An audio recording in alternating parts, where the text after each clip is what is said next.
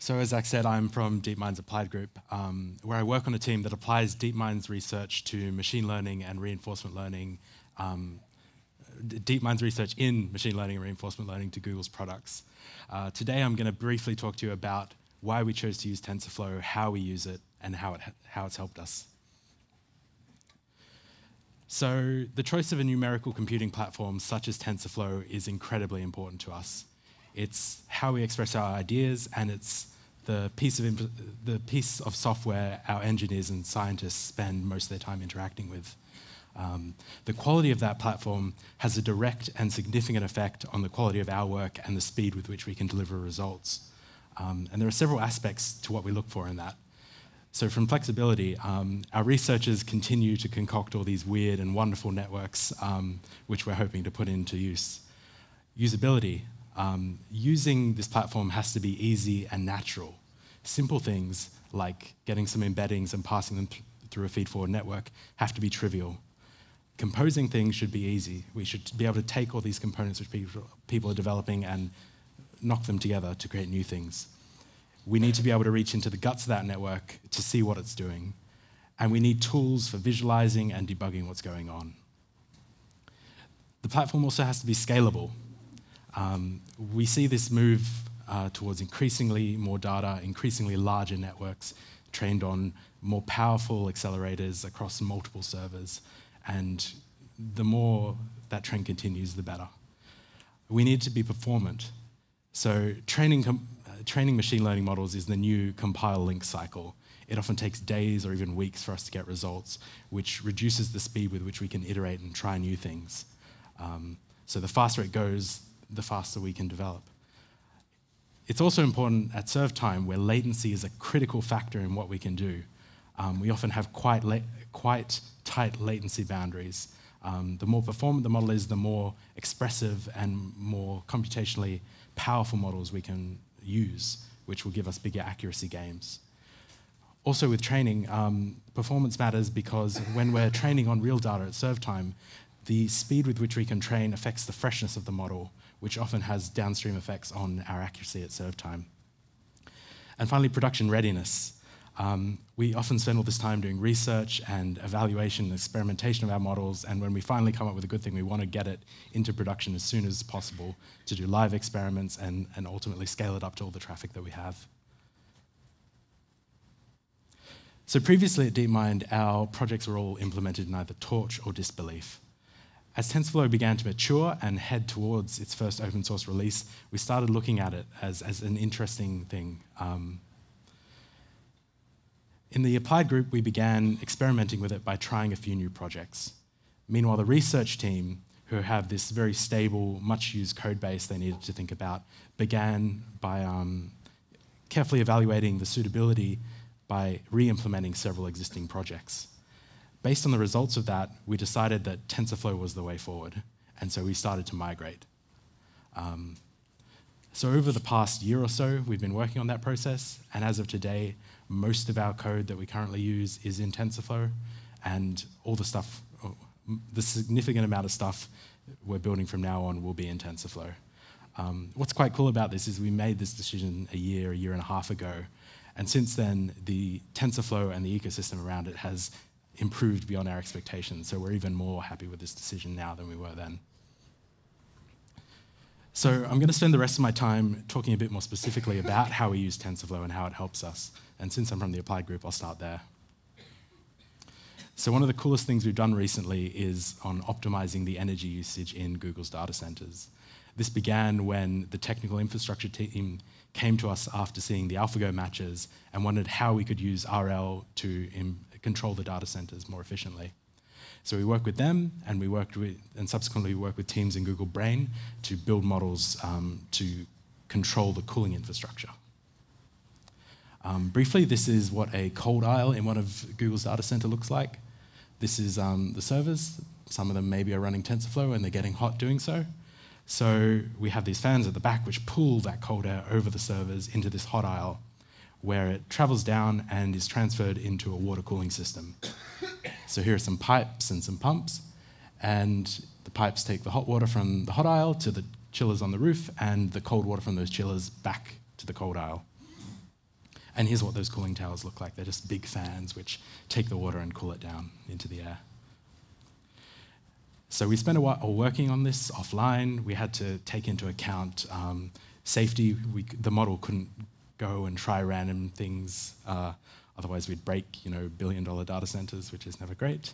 And we had to work out how to do a bit of exploration as well, because if we just learned on the data which we had available, the model would probably never learn to do anything more optimal than what the human operators had done. So we iterated a bit, and when it eventually came time to experiment, we turned it on and we saw this nice drop. From my experience, it's kind of rare to see something so defined and sustained like this, so we were quite happy with it. So we had this initial result, and it came time to implement it. Because the data centers didn't really have the infrastructure set up to run and train and evaluate and verify machine learning models, we had to write a lot of this ourselves. So we did that. We took our original Torch models and moved them to TensorFlow. We built up all this training and validation and serving stuff. But over the past year, what we've witnessed is a rise, a development in these high-level APIs around TensorFlow and components like TensorFlow serving, which basically negate a lot of the work that we had to do, which from our perspective is great, because we'd rather focus on the modeling aspects than all this kind of infrastructure stuff.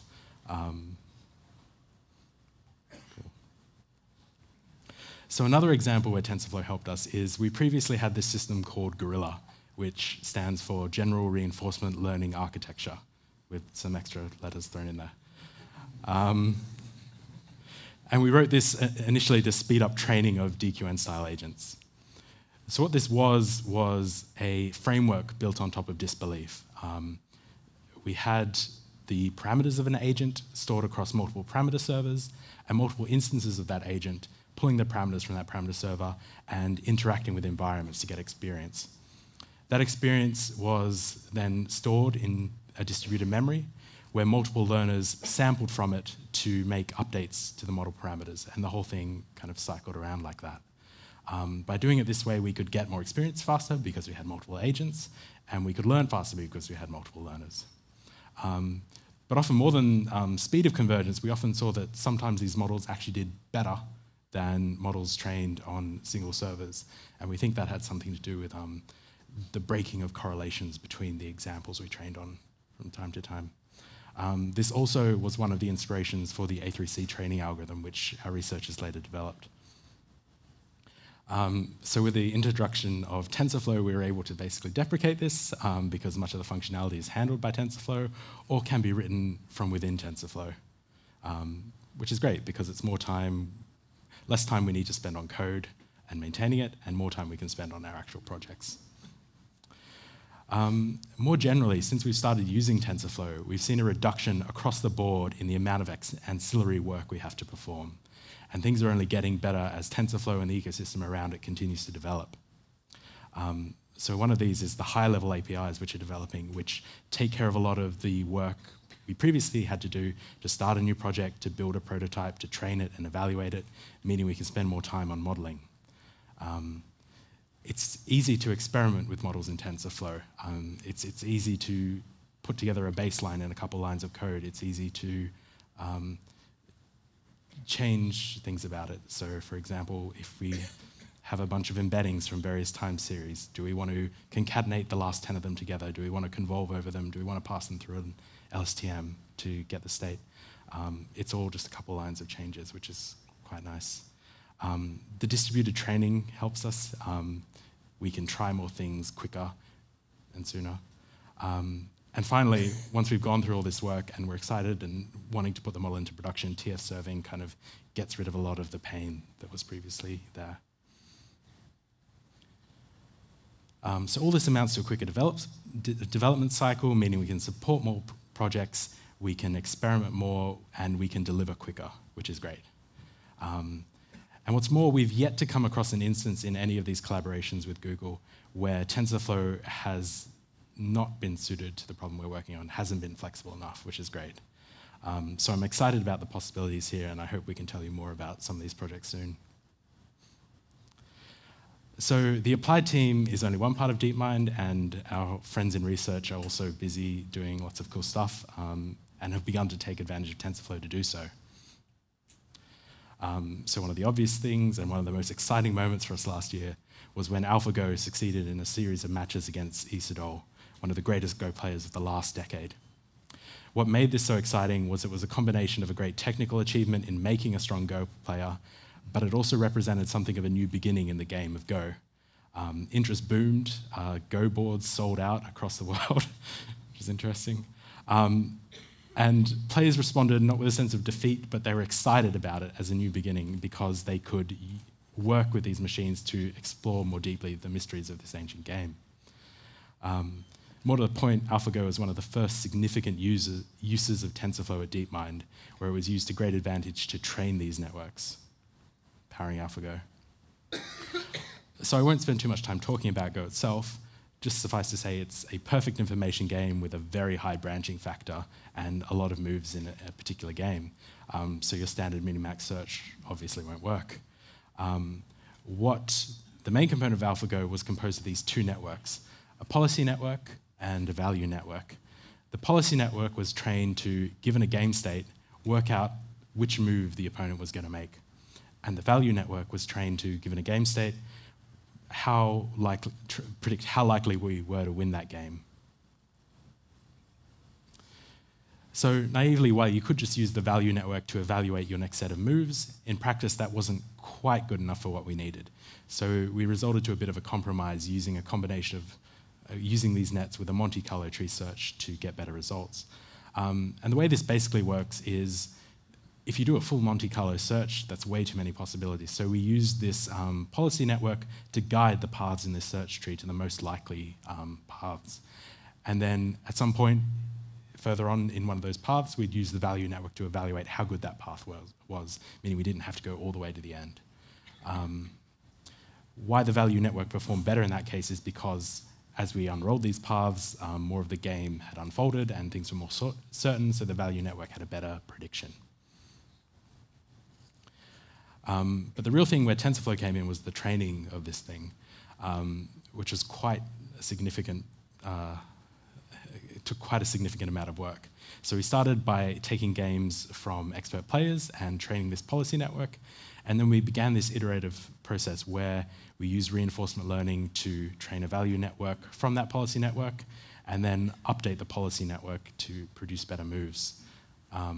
Previously, doing this on Torch, it was slow, and when we moved to TensorFlow, we were able to bring the whole power of distributed training to bear on this, which made it the whole thing faster and meant our researchers could iterate quicker and try new things. Another cool thing from this year was WaveNet, which we used to generate realistic audio signals. So this is hard in general because sound waves are have this complex oscillating structure with a very high sampling rate on the order of 16 kilohertz. Generating an audio signal requires a model which is able to reproduce this sort of signal at both these very fine-grained oscillations on the order of milliseconds and the whole signal over seconds, which is difficult because of the amount of information. So there were two main approaches to this previously, concatenative models and parametric models. So a concatenative model worked by having a speaker say a whole bunch of sound and chopping it up into little bits and then reassembling those to say whatever you wanted. What you often see from these is the sound seems kind of choppy because these transitions between these sound segments don't quite match up. It's also difficult to modify the voice, either adding a new speaker or altering the emphasis or emotion. Similarly, the other approach was parametric models, of which WaveNet is one, where all the information required to generate speech is stored in the parameters of the model, and you supply information about what you want to say and the characteristics of that as inputs to the model. However, prior to WaveNet, we noticed that parametric text-to-speech had tended to sound a bit less natural than concatenative models. So WaveNet changes the paradigm that was previously in parametric models by directly modeling the waveform of the audio signal, one sample at a time. So as well as yielding more natural sounding speech, by directly modeling the raw waveform, it means that WaveNet can produce any kind of audio, not just speech. So the architecture for this evolved out of work on pixel RNNs and pixel CNNs, which were used for generating images.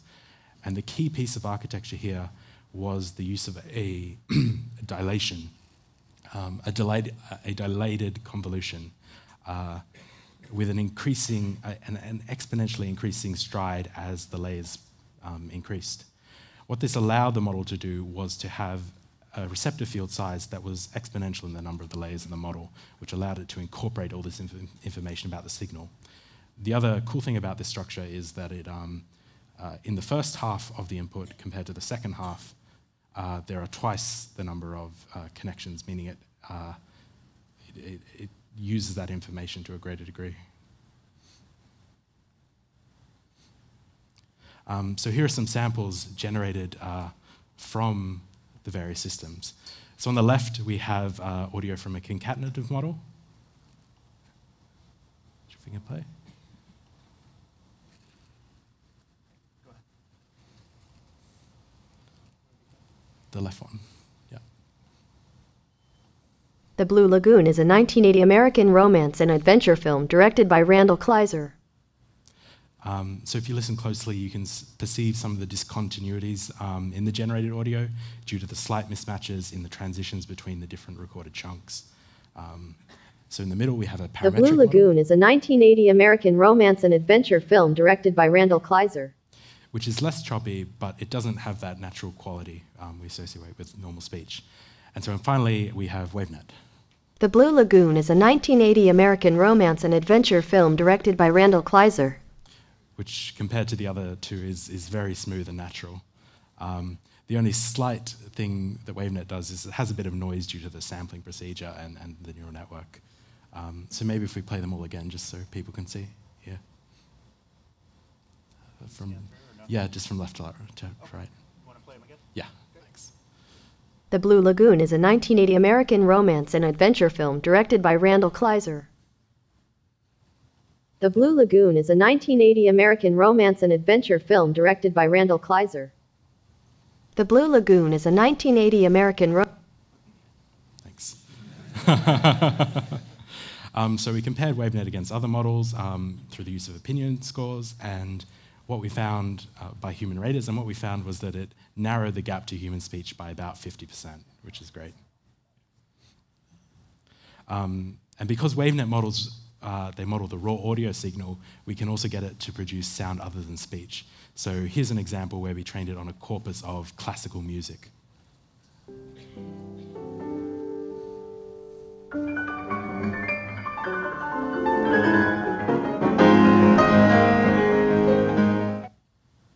Thanks. As you can hear, it's able to generate, go back one, yeah, thanks. As you can hear, it's able to generate realistic sounding piano notes on a moment-to-moment basis. And finally, with what must be one of my favorite paper titles of the year, Learning to Learn by Gradient Descent, in which some of our researchers trained a neural network to train a neural network, which I think is a great example of the kind of flexibility that TensorFlow offers. And I think going forward, we're going to see more of this kind of crazy out there stuff, like with models, learning architectures of models, models adding bits and pieces to themselves and so on. And so it's exciting to see that TensorFlow can handle that. And I know, at least from us at DeepMind, that TensorFlow is going to be our choice of how we model these things going forward. So if you're interested in more details, you can look at our website, deepmind.com. There's a blog post linked here, which rounds up some of the things from last year. And we also have links to the over 100 papers that we've published so far. Thanks for listening.